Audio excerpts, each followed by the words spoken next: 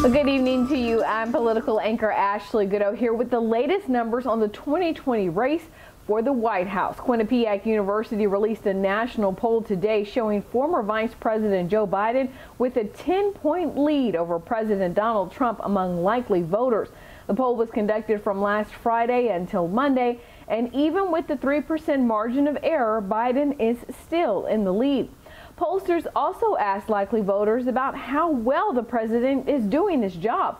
Only 43% of the people polled approve of the job President Trump is doing, while 54% disapprove, and just 41% approve of how he's handling the COVID-19 pandemic, while 57% disapprove.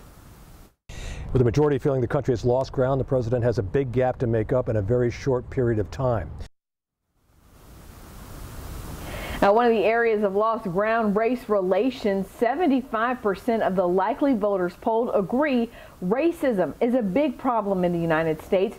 23% say it's not a problem, and 2% say they don't know. Now, regardless of who you intend to vote for, most people say they will not wait until November 3rd to cast their ballots. 51% of likely voters say they'll either vote early or by mail, compared to 45% who plan to vote on Election Day. The rest are undecided.